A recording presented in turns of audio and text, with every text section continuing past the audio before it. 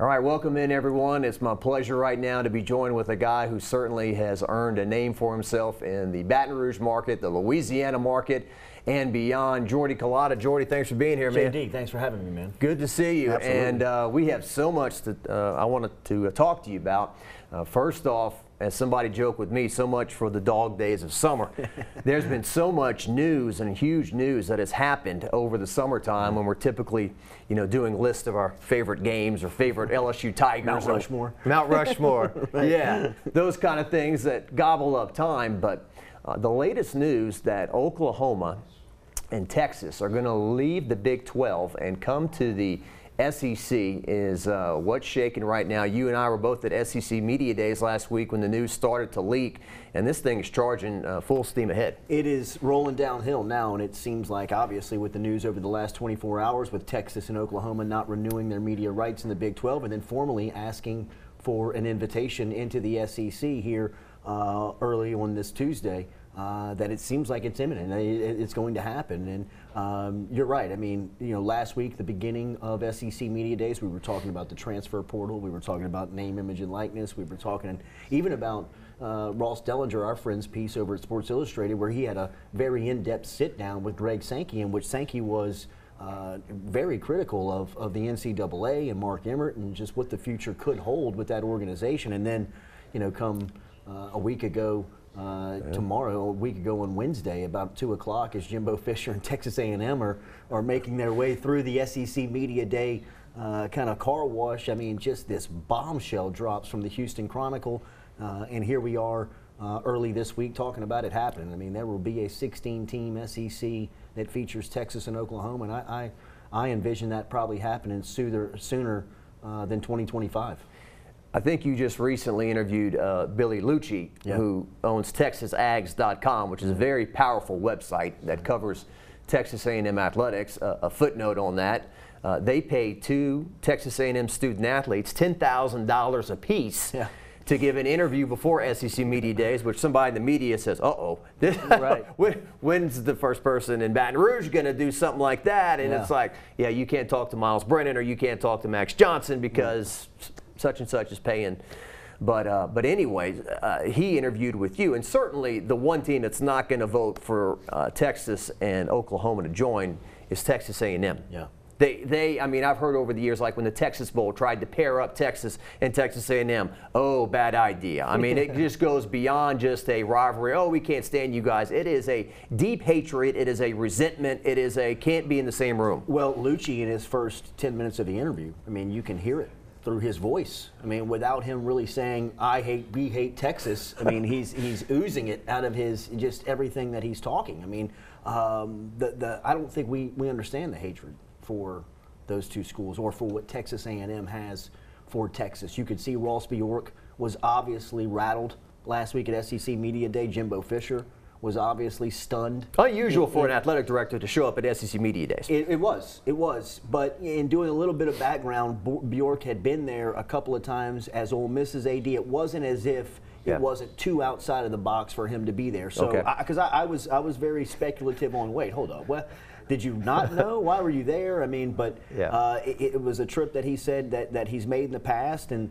he obviously did not know that story was going to break them, because you could see that he was very ill prepared on the spot in the moment to answer the question. And Lucci came back and said on the latest from Texas A&M that they have met, board of directors, all of the athletic committee, and he anticipates that they will vote yay for Texas and Oklahoma. They will vote them in to come into the conference, because I think they saw how bad of a look it was for them to kind of be out in the public and griping and complaining about it. And I think that all the athletic directors, the presidents, the chancellors, this is a financial decision, Jacques. I mean, when it comes down to the money, and for Texas to leave their network behind, their own television station that is dedicated to their university and athletic department and solely their football program, for them to say, you know what, we'll keep the $600 million, we'll walk away from it and sacrifice it.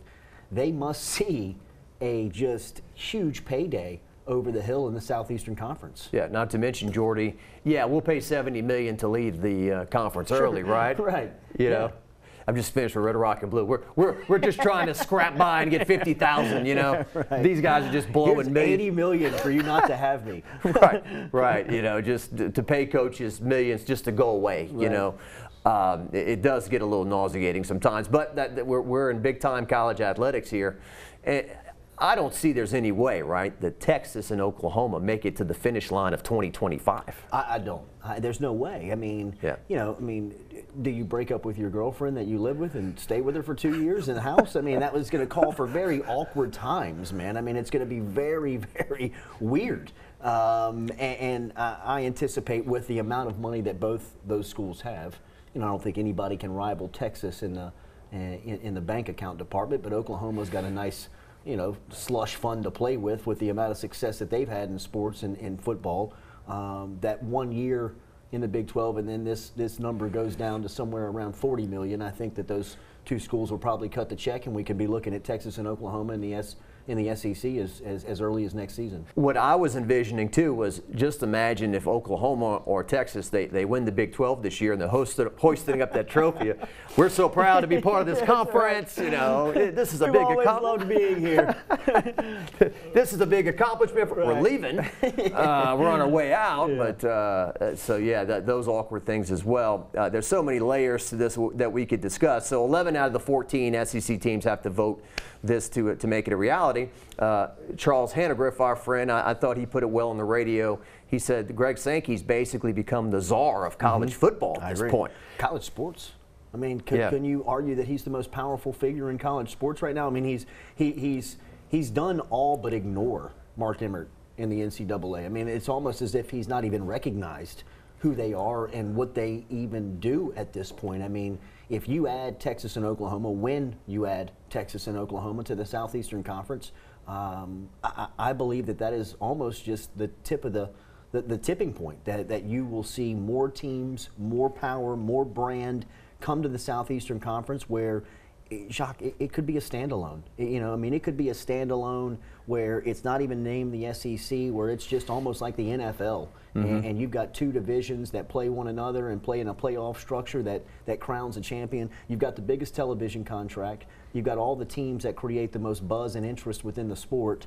And you're selling advertising around all of that, which the money is going into your back pocket. What do you need another governing body for? I mean, I think that really this is where we're headed, and we're flying to the finish. We're flying there. Yeah. It used to be it took so much work and time to get anything done in college football. Look how long it took us just to determine to get two teams into the BCS. Sure. And then it took forever to get a 14 playoff. And me and some of the people have kind of talked about it. LSU winning the national championship in 2019. It felt like the end of something, like that was going to be the last team like that, you know. And so much has changed since that. What was it, January 13th, 2020, with the opting out, things that have nothing to do with football as well, you know, racial issues, the COVID, that have everything to do with football at the same time, and then this name, image, and likeness. And there's just been an enormous amount of change in a 15-month window. It is a totally different program than the day that they pulled out of New Orleans, crowned the national champion. I mean, it's got a totally different feel. Think about just the feeling around the head coach. Yeah. I mean, if you just solely isolate the feeling around Ed Orgeron during that time period to where it is now, to even being debating on whether or not how hot or warm his seat is going into this season, seems wild, but it feels very real when you look at the stuff that has happened since then to where LSU is going into the season. And really, it feels like, again, going into this year, that it's another crossroads for the program where it's either going to solidify Orgeron into kind of the next 4 to 5 year future of LSU football, or there's going to be some big question marks to just how stable he is and the program is under his direction. Yeah, it's just so unfortunate. Now, look, I'm sure there's some things that he probably go back and I need to do that differently. Sure. Bo Pelini and Scott Linehan, that was a bust, and some of the other things. But certainly what was going to be a worst case scenario? Like, they'll go 9-3, and right. They'll lose a tight one to Alabama at home, and they might slip up a 10-2 or something like that. We certainly didn't think that Jamar Chase wasn't even going to make it to the field. Tyler Shelvin, Kerry Vincent, on down the line, they weren't even going to play. Terrence Marshall played for a while, then he said, "I've had enough." So. And Miles Brennan was supposed to be your quarterback. He had played 2 true freshmen, so just everything just went sideways. And so I've talked to a few people about this. You think if Orgeron, would you define 10-2 as a bounce back season if they do that in the regular season? Coming up this year? Yes. Yeah, absolutely. I think that he would be very stable in what his job performance calls for and the production that you get back if he was to win 10 games on the schedule that he has. To me, the thing that is hovering over him more than anything, because I believe LSU is going to be good.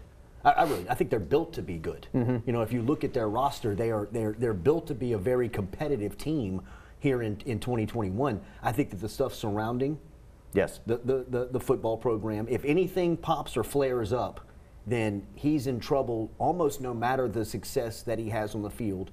Now, if you combine that with sketchy play and question marks around this, what is deemed or at least thought to be solid team, I think he's in trouble. But if you go 10-2 and the things stay pretty quiet off the field and that's resolved, I think he's safe. I think when you get into the 8-4, the type of 9-3 that he would have to get there, then you're talking about what the future looks like at the head coaching spot at LSU. 10 games to me, without anything happen or popping off the field, I think he's safe. Yeah, because I think last year was a joyless season. Yeah, just the fans were basically told, don't come to the stadium, don't come tailgate. The stadiums were empty.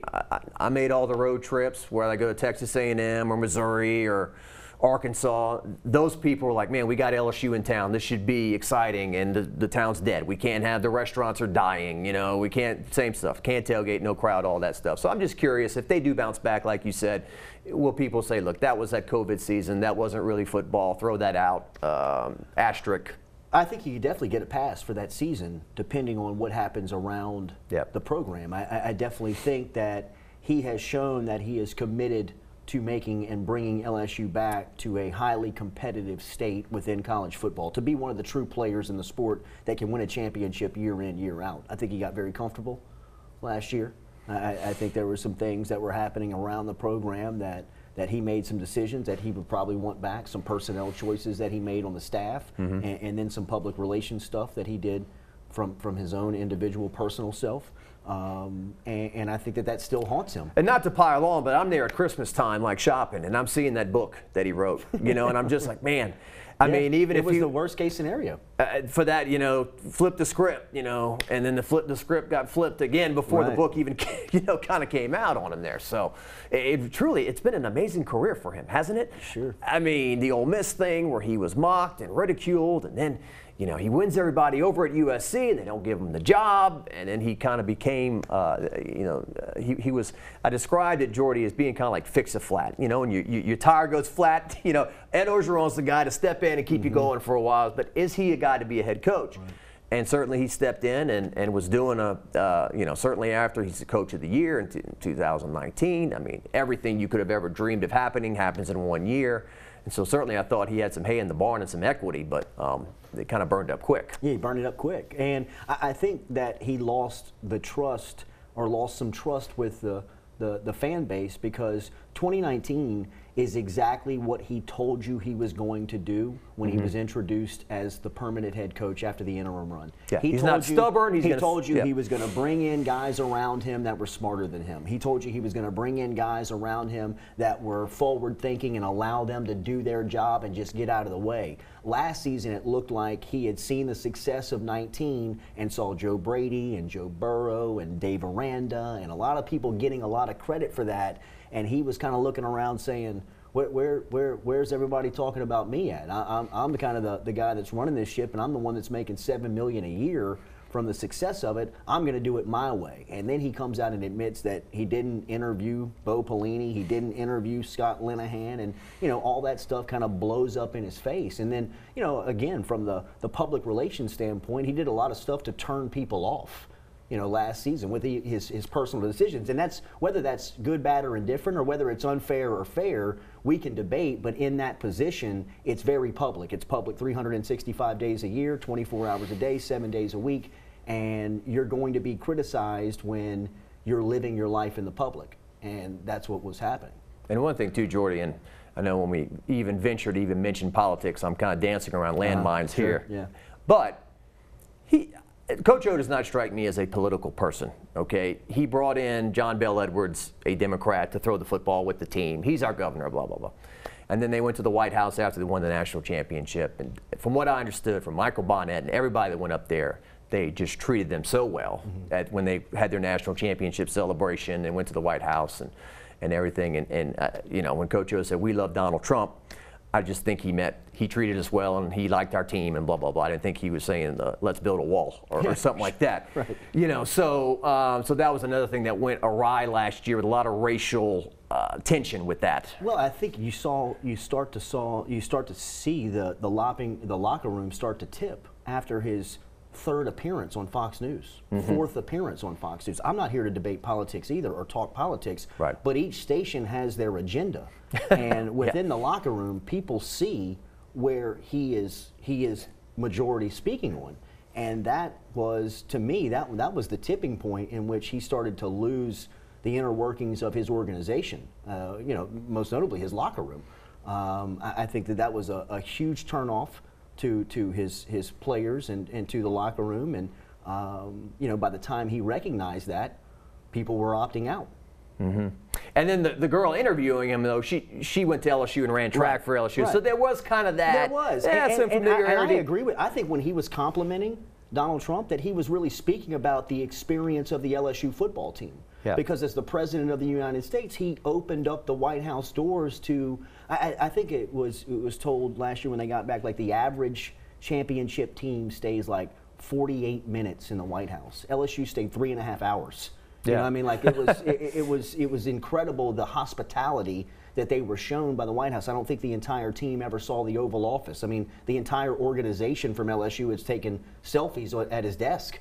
It was just one of the most memorable images was the Bordelon, yes, right. Jimmy. Yeah, she was dancing and yeah, I mean that was in the Oval Office. That was access that was rarely seen by championship teams, and I think Orgeron wanted to just say that he was grateful for that. Yeah. But saying it multiple times on a network that is known for supporting the politics that not necessarily will fly in the locker room, I think, was what got noticed. Yeah, that's why I don't want Drew Brees to ever run for office, right? Because it means 50% of the people are going to dislike you, right? Or whatever. And well, he saw that with the comment he made. Absolutely, yeah. I mean, he became polarizing in year 15. I mean, that was one of the most. He almost made it to the finish line, almost got there, and right at the end, I mean, he makes one comment that on a Yahoo Finance, bizarre platform to appear on.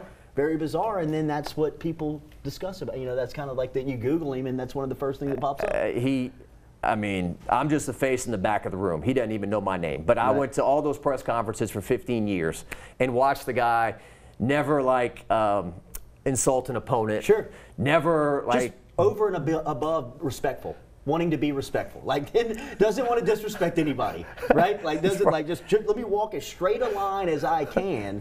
And on a Yahoo Finance stop during a pandemic while training camp is suspended, he answers a question, and it was like the fifth or sixth question of the interview. I mean, it was kind of like buried at the end. He was on there to talk about walk-ons and franchising businesses. That's right. Yeah. I'm halfway serious and halfway joking. I wanted to cry that day. I'm like, if Drew Brees is the enemy, then we're all in trouble. That's you right. know? Yeah. I mean, but it just shows you. Yeah. I mean, how vulnerable and fragile that stuff is. Yeah. And if you're the head football coach and you're in charge of motivating 85 guys and getting them to buy in, believe, and stick with you for 3 months, 4 months in competition at the highest level, it's all kind of got to be streamlined. Well, Jordy, look, they get paid millions of dollars. I know that, and if they get fired, they collect millions of dollars. But I still think about, 85 guys on a roster, and your cell phone can go off at 2, 3, 4 in the morning. Some guys got a problem. I mean, just the dynamics I heard about Leonard Fournette and Darius Geis being on the same team, and the jealousy, and he got this and I didn't get that, and just those kind of things you're juggling. It's just there's a lot of responsibility. There is, and there's a lot more of personnel and personality managing than we can even fathom. Right? I think even us as the media, who have a small bit of access to what they're doing, understand that they're scheming and they're teaching technique and they're trying to make them better football players, but a lot of the time they're really just babysitting them. You know what I mean? And making sure that they're okay, and making sure that they're in a good mental spot, and making sure that they have confidence to play, and a lot of that stuff you're talking about. A lot of the jealousy issues that are there in the locker room and in individual playing rooms. So, Uncle says I should be playing. Mama says I should be playing. Recruiting, and he said you told him the same thing. It's just it's a lot of personality managing. It's a lot of management, a lot of managing of skills and talents and personalities that go into that thing. It's a big job. Name, image, and likeness. Okay, so this is another big new thing, and I've seen some things, but would you say it hasn't been like an explosion so far? Yeah, I think that it's probably finding its median. It's probably finding its average where it's going to sit. I think at the first, this was something that was new and exciting, and things that was something that people have talked about for a long time. But when it comes down to it, if you're a business owner, if you're a brand manager, if you're in charge of cutting that check and realizing you're signing over the mission statement of your workplace to an 18, 19, 20, 21-year-old, then I think that there's a lot of thought that goes behind that. Now, there are outlying circumstances. I think every year you'll have a Derek Stingley Jr.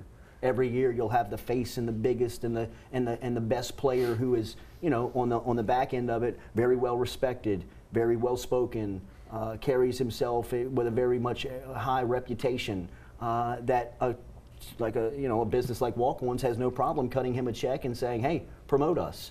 But as far as, to give you an idea, I think when you think of the starting five for the basketball team, let's say Will Wade starting five, which is going to be very recognizable and pretty good this year, I think a total would be somewhere around $35,000, $40,000 for them for the year. You know what I mean? So that's really nice money. Yeah. It's good cash, but as far as being able to live off that, make a long-term decision off of something like that, I don't think that we'll see that come, but every once, Joe Burrow is going to come through here, once every 25 years? Yeah. Maybe. Maybe. Yeah, the honey badger, Tyron could have gotten a lot of money, back in 2011. Leonard Fournette. Leonard could have gotten a lot of cash. Joe Burrow would have made a killing on something like this. Oh, my God. I'm just thinking 2019 Joe Burrow, what he could have charged for interviews. Or just to show up at the mall. He could call the Mall of Louisiana and say, hey, you want me to show up for an hour on Sunday? And knowing if the mall promoted that, the entire city would be there. And Joe could say, hey, I'm charging you $300 a picture, and I'm charging you $500 a signature. Would Kara the Snake be there too? Or It depends on who's watching. So, and I've talked to Eddie Fuller. I was like, Hobson would have collected. Yeah. Hobson would have made money. Here's what I'm thinking about, though. It's like in 1988, you catch the earthquake pass. So are you like in the locker room, you're celebrating your teammates. We won this game. We did this together. Or does the mind go to, well, the deals are so great, the earth is shaking down here at Team Honda, and Eddie Fuller will be here Tuesday night from 7 to 10. Right. Or Jacob Hester, the famous Florida game in 2007. LSU lost the next week to Kentucky. That's right. So if Jacob would have done some, go for it with Jacob Hester at the varsity and the Molly Ringwalds or whatever. Your last chance. It's a fourth down. Right. Don't stay at home. Come out. Go for it. Or whatever it is. And so do the. As an athlete at a place like LSU, you're going to get criticized no matter what. But if you don't perform well the next Saturday, you shouldn't have been doing the math. Definitely. You shouldn't have been doing this. You weren't focused. 100%. I think that one thing that we have discussed, but we haven't gone in depth on, is another management of the locker room. I mean, think about Geis and Fournette if name, image, and likeness would have been in play. And if Leonard pulls in a contract that's $10,000 more than what Geis gets, or Geis vice versa, what that creates within the locker room. I mean, if they're bickering and going back and forth over playing time and things that are happening off, what do you think they're doing over contracts that are being negotiated with real money? You know, I mean, that's the stuff that you're going to have to step in and manage with all that, I think is very undervalued at this point, just because we haven't seen it. But time will absolutely smoke that out, right? I mean, at some point, somebody's going to say across a locker room, you're making X amount and I'm not, or whatever it may be, and now you've got a totally different beast that what you have to manage on your hands as a head coach, right? Like you're managing family members, expectation, playing time, all of that stuff already. Now you're managing off the field contracts. Hey, Coach O's at practice. Hey, I'm trying to beat Florida Saturday, okay? Exactly. You two stop your foolishness. Yeah, right. Sonic Burger King, I don't care. You know what I mean? I have no time for it. But you better. Yeah. Because it's gonna come in and affect your team. Yeah. Well, and of course, the guy in Alabama, in Tuscaloosa, I'm sure maybe, you know, his inner old school spirit might have initially kind of revolted against this, but then the wheels start turning. And he just so happens to be at a speaking event and say, oh, by the way. Right, in Texas. Bryce Young, my quarterback, who's never started a game, hey, he's got $1 million worth of NIL deals. I know all of you over here in Texas think y'all are getting Arch Manning, is what he was saying to that room. But I've already told Arch that our starting quarterback's got $1 million on the table without taking a snap. I'll have him 5 by the time he gets to Tuscaloosa without playing a down. Wow. Because I think it's going to come down to Sarkisian and Saban for that. I mean, if you're kind of reading behind the scenes, it seems like those two have had a really put forth their best effort in recruiting with Arch. And I know he was at Ole Miss earlier this week, and I think that the family school will definitely have something to say about that. But it seems like now with Texas having the brand of the Southeastern Conference behind them. And, you know, Jacques, I think this is one of those, it's one of those unsaid things right now that you don't realize could affect LSU down the line. Who's to say that the school with the most millionaires doesn't start winning some of these recruiting battles? When Texas can come in and say, oh, you wanted to play in the SEC, Arch? Well, now we are a part of the SEC, and I've got a booster in some suburb that wants to pay you $300,000 a semester just to wear his hat for his local business after the game. LSU can't give you that, can they? But Saban's got 10 of those guys that he can call and say, hey, look, in Texas, they're negotiating with Arch where they're going to get him a $300,000 deal. I need a $500,000 deal for him. And there's 10 boosters down there that would run through a wall to pay Saban a $500,000 to get him a quarterback like that. Jordy, when does it become gross? Or is it already past being gross? Yeah, I think it's gross right now. I think we're going into disgusting and just, I mean, the sewer of it. I mean, we're going, you are creating, you're creating, your professional atmosphere. I mean, that's what you're going to create. Now, this was coming, and this was inevitable. Mm-hmm. I'm not saying that you could stop this, or that I'm even in the favor of trying to, because I see where it makes sense and where it's equitable for the student athlete. But the laws, or the lack of the law right now from the NCAA and allowing states to govern this by themselves is just going to turn it into a free-for-all. I mean, it's going to turn it into an absolute, who has the most money, who has the most power, and who is going to get the recruits. I think look, a local high school here in town with a 5-star athlete had to throw a sports agent off their campus earlier this week. So, I mean, what I mean? Yes. It is, they are starting to understand the earlier I can get to these guys and start to form that relationship, the more I will have an inside track to get him once he goes professional. And what about the aspect of creating monsters, too, in terms of, look, we cover all the high school teams in the area, and we interview a lot of kids. And there's a lot of overwhelming majority, well-spoken, polite, yes, sir, no, sir. But the other day, I won't say who, but I was covering a pretty highly rated recruit, and I tweeted some video of him and said 4-star, blah, blah, blah. And this person messages me, no hello, no how you doing, 5-star. in the message, like, I'm not a 4-star, I'm a 5-star, which I looked it up. He's a 4-star, not a 5. But anyway, I mean, when is it when a 13, 14-year-old, you used to ask your dad, hey, Dad, why can't I do that? Because you're a kid, that's why, and I'm the adult and I'm the parent. When is it 18 now? When can they think for their own? And when do we, I mean, are we heading towards high schoolers going to get NIL deals as well eventually? I hope not. I hope not. But it seems as if the beast is just too big to keep. To keep captivated. I just think that when you see that there's a potential, like, let's just look down the road, Walker Howard. It's fair to say that Walker Howard is going to take snaps on Sunday if he stays on the same trajectory that he's on. Possibly he could be a high round pick to take snaps on Sunday. To me, we're not the only ones that notice that. Right? I mean, there are people in very high-rise offices that understand that there's a 5-star quarterback in Lafayette, Louisiana that's going to LSU that we can approach within a year and offer him a contract to do something promotionally. Why don't we just send a runner down to St. Thomas More right now and start getting to know him? Or start to get to know his dad, or start to get to know his sisters, start to get to know his people around him, and just start forming the relationship. That way, when it's time for him to sign on the dotted line and say, I need representation at the next level, that he doesn't look at us and say, hey, I've been knowing you since I've been 16. And that's how you get there. I mean, Spencer Rattler, the quarterback for Oklahoma, who, going into this name, image, and likeness stuff was one of the top guys to really receive the most recognition and notoriety off of it. He signed with Lee Steinberg. I mean, through this marketing agency. Derek Stingley Jr. has signed with a marketing agency that also has a wing of its office that is a sports agent. I mean, I'd be willing to bet when Stingley signs with his agency that it's probably out of that office. I'd be willing to bet that Spencer Rattler next year at this time will be a Lee Steinberg athlete. So Never too early to get on it.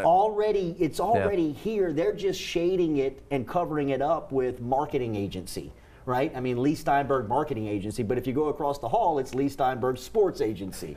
And it's just what Charlie's doing.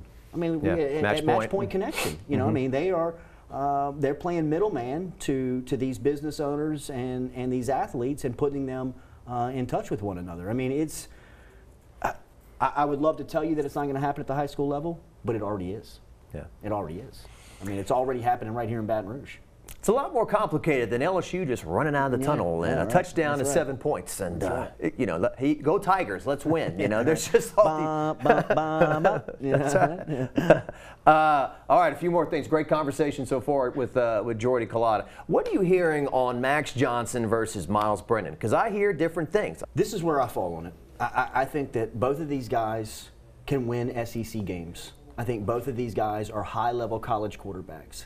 It confused me why Miles Brennan came back, because I thought that Miles Brennan would see that he's going to be in a similar situation that he's been in the previous 4 years that he's been in Baton Rouge, that was surrounded by a ton of uncertainty, right? I mean, when you just look at Miles Brennan's career and you lay out that he came from St. Stanislaus playing in a system where they threw it 60 times a game, where he stepped in his freshman year to a Matt Canada situation and then ended up playing for Steve Ensminger and Joe Brady, back to Ensminger, then Scott Linehan, and now going to be playing with DJ Mangus and Jake Peets. I mean, it was just a lot of stuff that was going against for Miles Brennan. I think he's got a professional arm. I think he can make NFL throws. I think if he would have gone in the draft, he would have been a 5th, 6th, 7th round pick, undrafted free agent, and he'd have made a team. Because when I look at the quarterback play at the NFL, and especially the backups, I don't think that there's 64 better quarterbacks on this planet than Miles Brennan. But one of them is Max Johnson.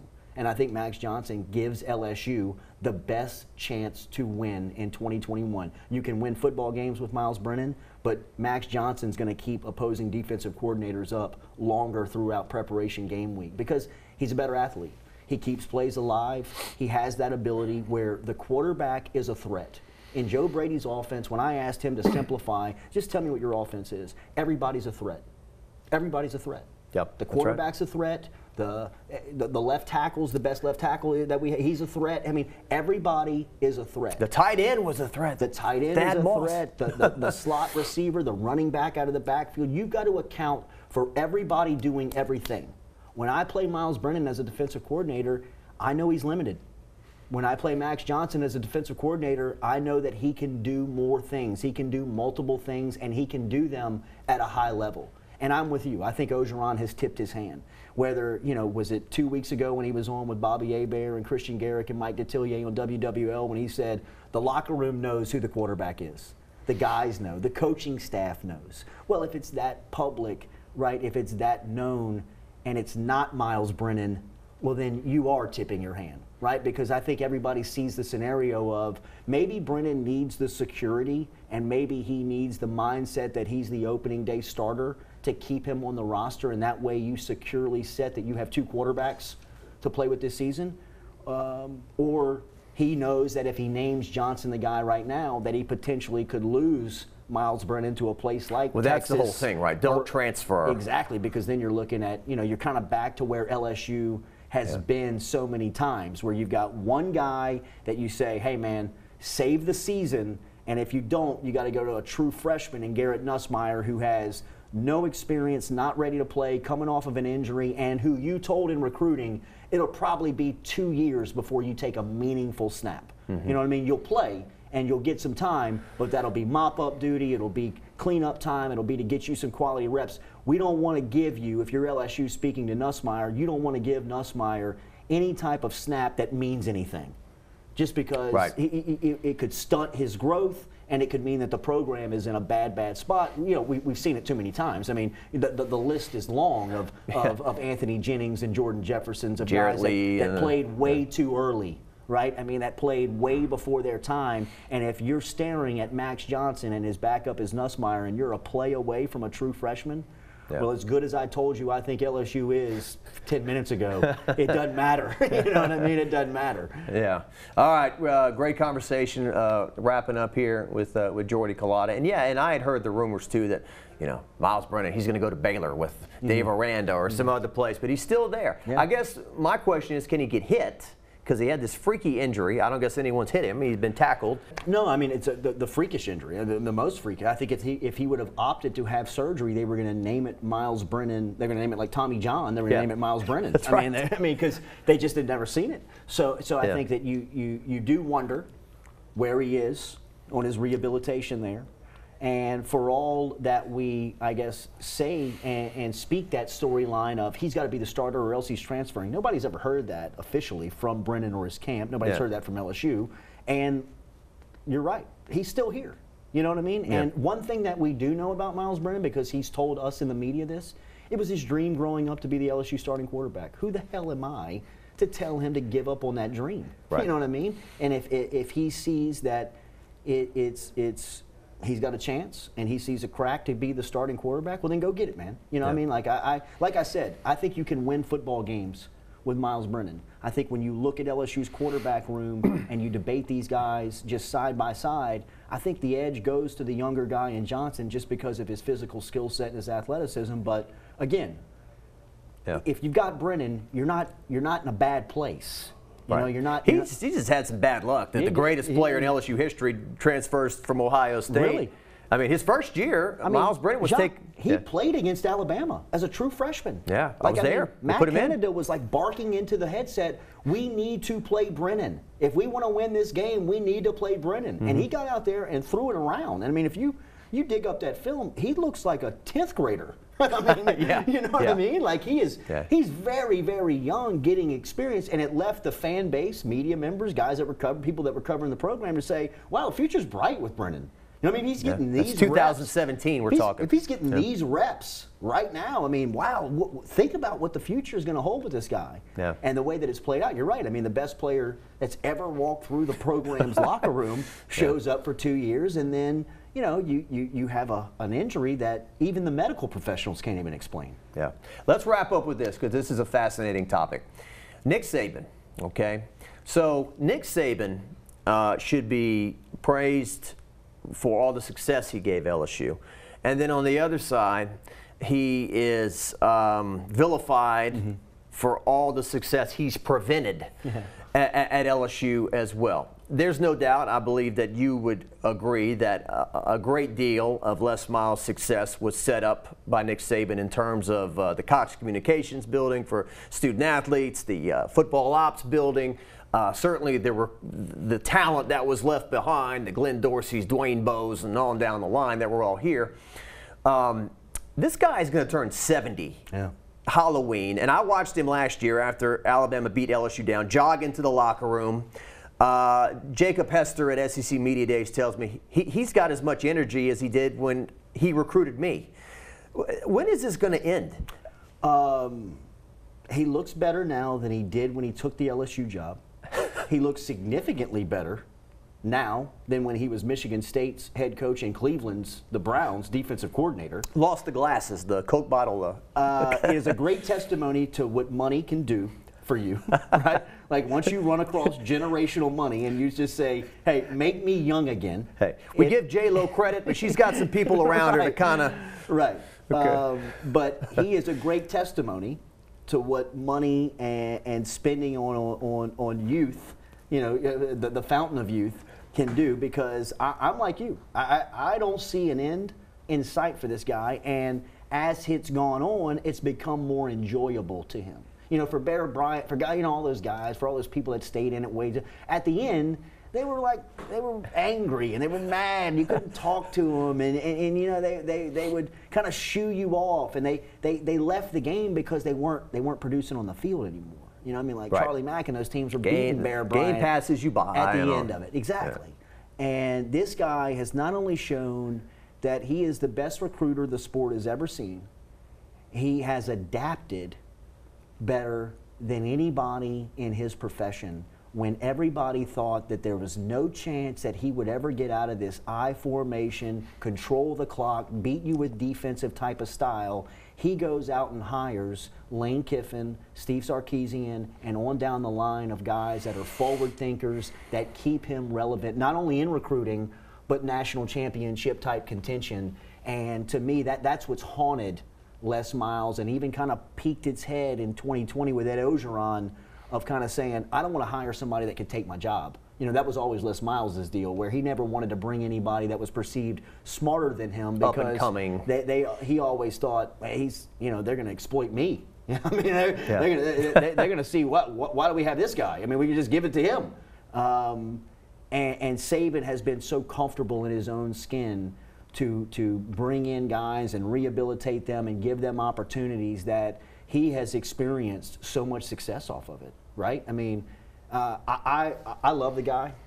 I respect him immensely for what he has accomplished within the sport. You and I kind of had a front row seat to him during his time. He was, I was a part of John Brady's program where we were in the building and would see him working tirelessly throughout the night. He would go back and forth with the basketball program on a couple of recruits like Corey Webster and Marcus Spears and Michael Clayton during that time. So we were able to kind of see him in an environment where he was working. And, guys at the highest, like John Brady at the time and Butch Pierre, he'd leave the room and people would be like, I mean, that's the dude. You know what I mean? Yeah. That's the guy. That's what it sounds like. That's what it looks like. That's what it feels like. That's a championship coach. Well, Brady the other day told me, remember when y'all all saying that Nick Saban, the game passed him by and he was getting old? I just pissed him off, is all it did, And so when a bad season at Alabama is 11-2, they finish 8th in the country, and the 2 games they lost were to Joe Burrow and Auburn on the last play of the game. Yeah, the silly Auburn kicker hits the upright from 25 yards, or the Alabama kicker, I should say, to tie the game. Their losses are so memorable. Right. I think Paul Feinbaum said that. When Bama loses, it's so memorable because it hardly ever happens. And it's not expected. Right. That's the thing, is that there's no expectation to lose. So when you happen, it is shock-worthy. I mean, you say, whoa, they got beat? You know what I mean? Like, How did they lose? But I think he deserves a statue at LSU. I think he deserves, if not a statue, you should name a road after him. You should name something after him because of what he owed, not only for the athletic program and the football department, for the university. I mean, he was if you look back at the numbers of out-of-state tuition and the amount of construction that was happening on campus at that time, and the upgrades. You mentioned the Cox Communication Building, the football facility to the baseball. All of that stuff kind of went into the success that LSU was experiencing on what Mark Emmert called the front porch of the university, the football program. That's what everybody sees. Yeah. And when they see it running at such a professional click, where it was running at such a it was running so good that Miles really, I know that I am one of his biggest detractors, and I find ways to dump on him. But really, you could have taken Les Miles, put him in the catbird seat, and said, we have just given you a national championship. Just don't wreck this thing, right? If you just keep it steady as she goes, you should be playing for a national championship at least 2 out of the next 3 years. Yeah. Right? And 2 triple overtimes later, he backdoors into New Orleans and gets one that he should. Trent Johnson sent an SEC championship ring to John Brady in 2009. Yeah, because Les Miles should have mailed Nick Saban a championship ring in 2007. So since 2003, LSU has won 3 national titles, and Alabama played for a fourth, and Alabama's won 6. Right. So that's 9. Played for 8. Yes. So what I'm getting at, 9 national titles between the two, and Nick Saban has a direct impact. 8 of the 9? For sure.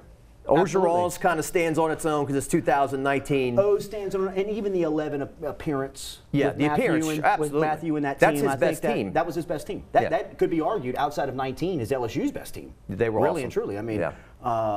But that 05 team, that first team that Miles had, that 06 team with Jamarcus and Debo and those guys and their junior. That team with Kyle Williams and Marcus. That team was nasty. It was an amazing dynamic for LSU. Go 11-2, finish 5th in the country. 11-2, finish 3rd in the country, and still people say we underachieved. They did. That's we right. did not do as well as we should have. Les Miles got me thinking, oh my, what am I got myself into? But he took 4 first-round picks with Debo, Buster, Jamarcus, and LaRon to Auburn that year and got beat 7-3. Yes. You know what I mean? It was headbanging, just maddening on. And if you remember, on the last possession of the game, he let Jamarcus throw it, and Craig Davis got knocked out of bounds at the 2-yard line. I've said it many times. I would see Craig Buster Davis at the gym that I would go work out at.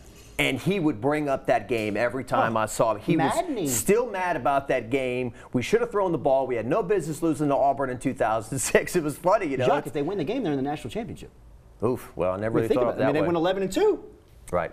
You win that game that day, you're in. That's all I remember for the early Doucette pass interference flag that got picked up, but it should be more. It should have never been that close. Right. It should have never been that close. We've been talking for almost an hour, man. I appreciate this. Great conversation. We will definitely do it again. Always.